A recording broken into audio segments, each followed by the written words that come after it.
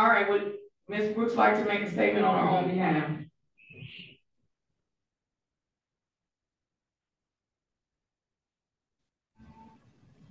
Yes, Your Honor. I would like to say I never meant to intimidate anyone, and I would like for you to forgive me for my intimidation. And I would like to ask if you could, after I complete everything, um, expunge this off my record.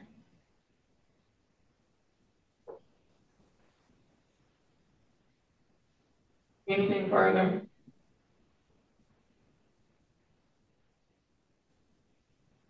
That's it, Your Honor. All right, so of course the court has had an opportunity to review the pre-sentence report. I've had an opportunity to listen to the testimony at trial. I had an opportunity to listen to some other things um, at the bond violation hearing, and I'm ready to impose sentence. Well, I'm almost ready to impose sentence, but I'm going to proceed, and then we'll see how that takes me. Yeah.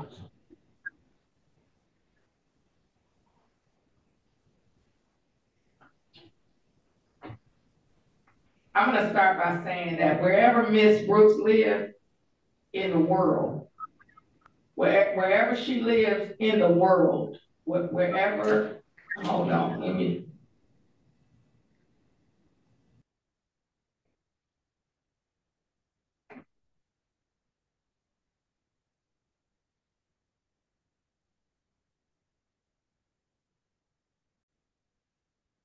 All right.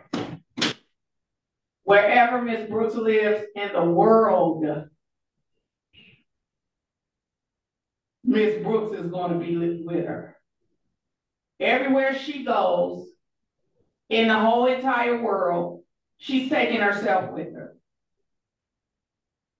No matter what her neighbors, who her neighbors are, Miss Brooks is going to be right there with herself.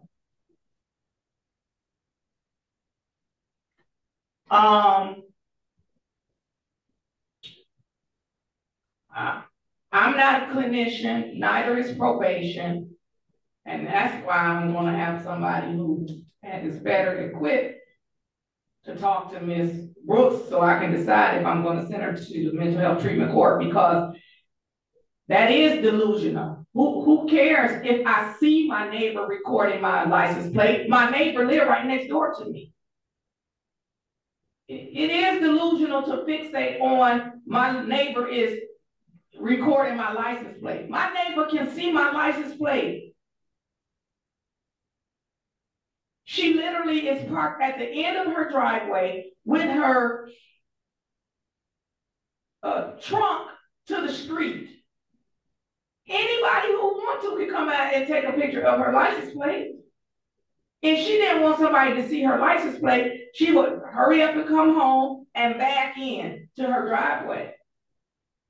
Now the only way my neighbor could get my license plate is if they catch me leaving out or if they come on my property.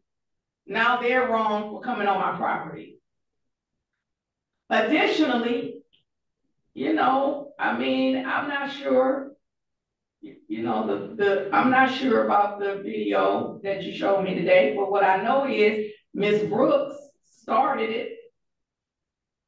Now, did the victim act according to what a rational person who's trying to avoid conflict and live in peace with everybody should do? No. If my neighbor put their garbage can on my part, would I run it over? No. But if I have a conflict with my neighbor, why would I put my trash can on there in front of their house? It's not even like they live on the other side of the street. So like one morning when I woke up and I said, why is the garbage truck out here so early? Because they never come early until I didn't put my trash out there the night before. Now I hear the garbage truck. Now they're coming down my side of the street. So the only way for me to get my trash picked up that day is if I take my trash can, move it to the other side of the street. But because I'm neighborly, as people should be when they have neighbors, I would literally ask my neighbor. I would have previously asked my neighbor before this, because we're neighborly in where I live, where I've ever lived in my entire life, because I show myself neighborly. So I would already know that my neighbor thinks it's okay if I miss the trash coming my way, sure, you can pull your trash can over here. It's not hurting me. First of all, it's on a public street. Let's be clear. Let's be clear. When I put my trash can in the street, it's the public street. It belongs to the city. You have no rights to it. Not the victim, nor the defendant. It's the street. You have no right. I can park in front of your house if I want to. It's the public street. It's the public street.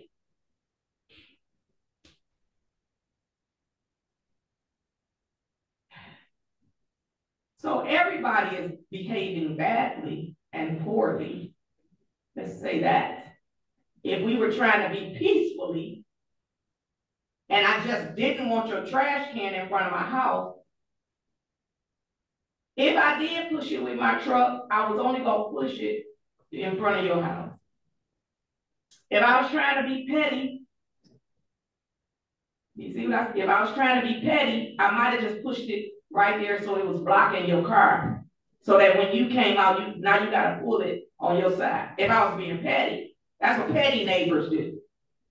That's why neighbors can't get along sometimes, because y'all being petty. Miss Brooks trying to act like, oh, I didn't mean to intimidate nobody. Yes, you did. You meant to intimidate them because you felt like they were intimidating you. Could be, or you could be the original agitator. You know, I play this game that I'm getting ready to give up playing, and Monopoly Go, and then some of your friends destroy your board, then they show up on your revenge thing where you could get them back. And I told my one friend, I said, well, by the time we get each other back twice, we don't know who started it. We don't know who was the originator of doing it. Now, every time you just keep showing up on my board. It's probably been going on so long, y'all maybe don't know who started it. But the only person in trouble right now is Miss Brooks. And then I highlighted some things that does cause me to believe that there's some type of mental health issues going on. And if there are no mental health issues going on, Ms. Brooks might need to get locked up. That's where I'm at right there. I'm giving her the benefit of the doubt that there's some mental issues going on. Some things that maybe she needs some assistance with. Otherwise, I might adjourn the hearing and she might need to come in person and go behind that great door, because she's being petty and not abiding by my orders. Because here's the thing about that thing. I don't know when that video was taken with that trash can being in front of that house, but if it was taken after my no contact order, she kind of violating the order. You come in on my property. I don't know how she had to come over there and put that trash can in front of their house, which was petty all the way around. They live on the same side of the street. So when the trash truck comes, they just picking up both of their trash right one after the other. It was no reason, zero reason for Miss Brooks to put her trash can in front of I don't want to keep calling her Victor. What's her last name again? Miss Watkins. Miss Watkins' house. It was no reason. When Miss Brooks' daughter came to her house,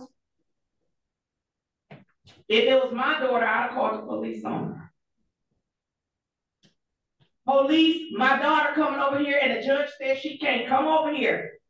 I need y'all to hurry up and get here. She breaking in. She breaking and entering a dwelling without owner's consent. I do not consent to her coming in here getting her mail. But no, because Miss Brooks is obstinate and refractory, she said, come on over here and get your mail. The judge can't tell me what to do. Now, she gonna ask you when it's come time for sentencing, was I supposed to let my daughter come over here? She should have been asking you that before the daughter came over there to get the mail. I promise you, if I tell my grown daughter today, don't come to my house, don't come to my house. The judge said you can't come to my house because you over there fooling with the neighbor. You messing with the neighbor. The judge said don't come over my house. I guarantee you she's not gonna come. Why? Because she's gonna be scared of me. She know I'm gonna call the police on her. Oh, you at my house, I'm calling the police. And every time I'm gonna have a police report when my daughter come to my house. So you're not gonna just throw a rock and hide your hand. You're not. You're not gonna just, oh, I can't control my kids. Well, then tell them to stop coming over your house. Look like you might need to move from your kids. But you're not gonna try to pretend like, oh, I didn't know I was intimidating somebody. Yes, you did. Oh, look what she did. It takes an interesting person. And I'm going to say, again, one with some mental health challenges, to present a video where I'm in the wrong. I threw rocks on my neighbor's thing, and now I'm going to show the judge how my neighbor is pushing these rocks on my property. You don't want to throw the rocks on their property. You're the one who put your trash can on in front of their home for no reason. None. Zero. Zilch. No reason. There was no construction that I saw in front of your home. DTE didn't have your house blocked off.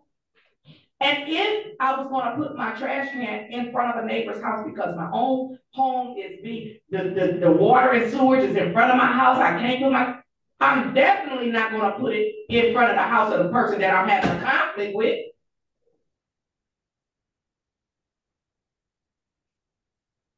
Put your phone back down. Put it back where it was. Because the last time I checked, I was literally in the middle of your sentencing. Put that phone down, ma'am.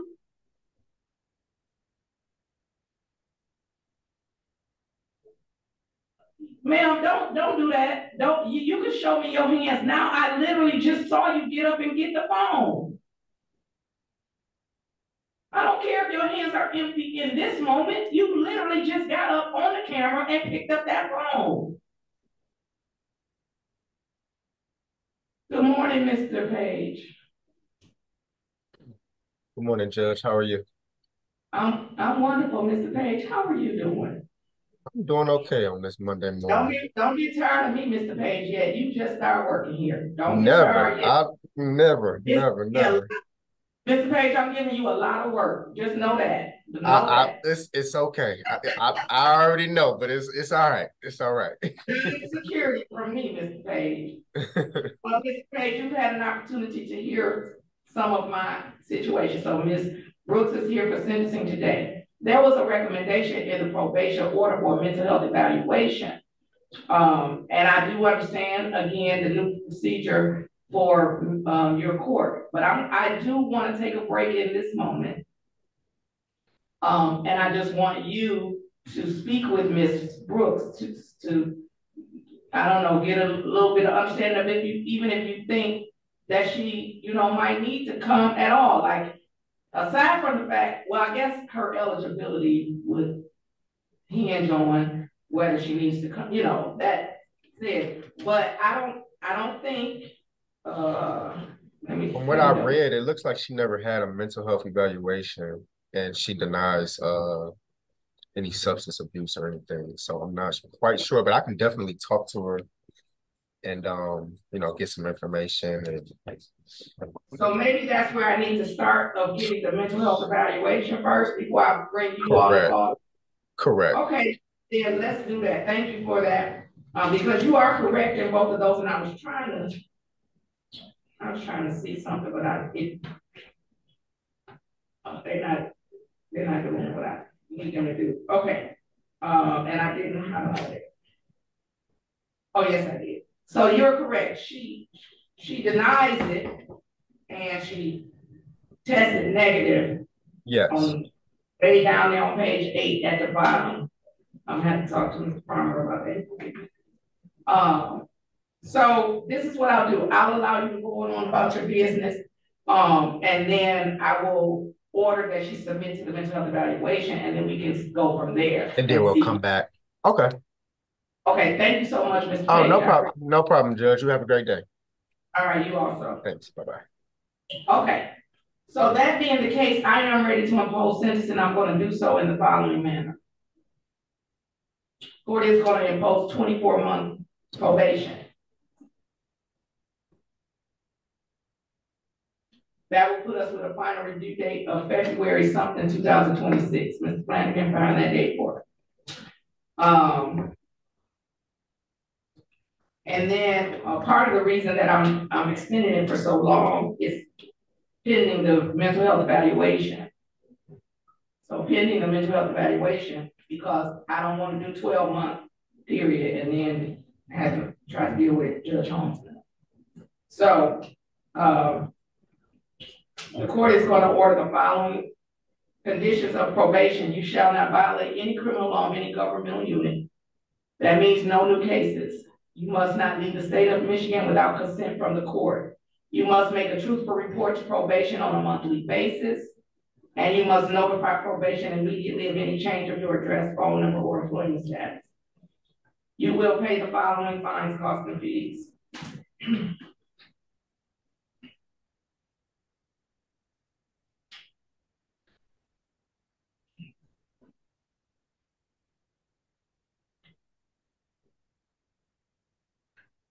Mandatory cost of $210, $100 attorney's fee,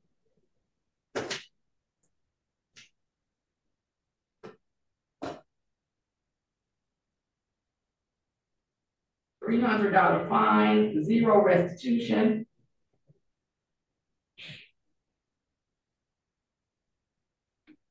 $840 in oversight fees.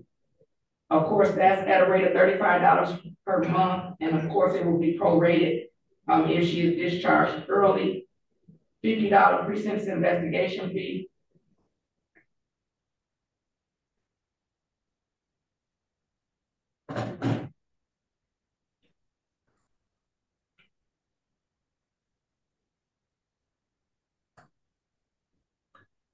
For a total of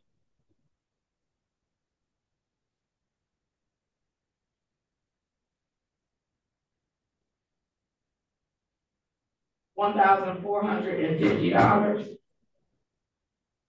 Final review date will be February the 12th, 2026, if we get to that point. You shall not use or possess any illegal substance. You shall not use or possess any marijuana without a valid medical marijuana card. You shall not use or possess any opiates without a valid prescription and letter of explanation from the doctor. You shall not drive without a valid driver's license. And according to the report on page 3, at this time, your license is valid. You shall not use or possess any handguns, firearms, anything that looks like a handgun, firearm, anything that might be interpreted as a handgun, firearm. You shall not possess it.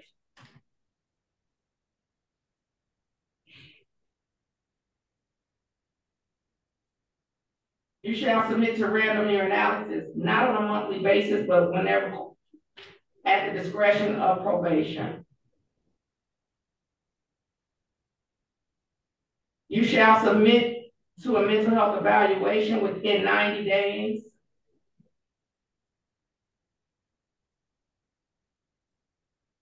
You shall attend 18 weeks of anger management. You shall have absolutely no contact with the complaining witness. That means including in front of her house. Don't park in front of her house. Don't put your garbage can in front of her house. Don't put your leaves in front of her house. Don't put your bulk trash in front of her house. Do not place anything in front of her house. Nothing. No thing.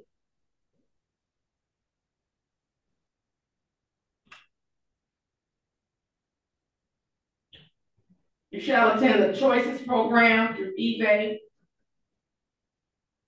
You have a $335 balance with 36 District Court. You shall pay that in full.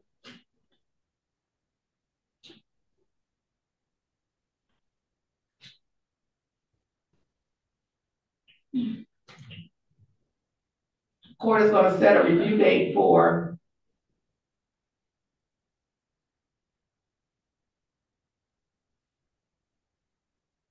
June the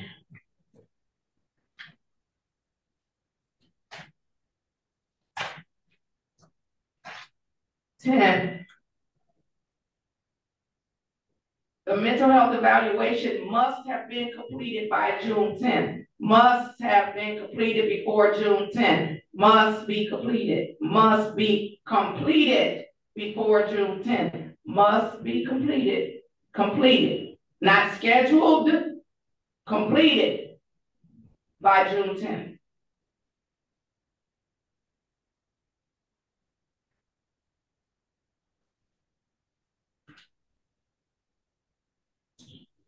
I'm going to hold off at this time. There was a recommendation for the 3 days of community service, but I'm going to hold off at this time because I'm giving her 18 weeks of anger management plus the Choices program. Anything further with respect to this matter? No, thank you, Your Honor. Your Honor, I would ask the court to reconsider the $35 per month rate at the oversight fees due to the income that's reported in the employment section on page 5, Your Honor.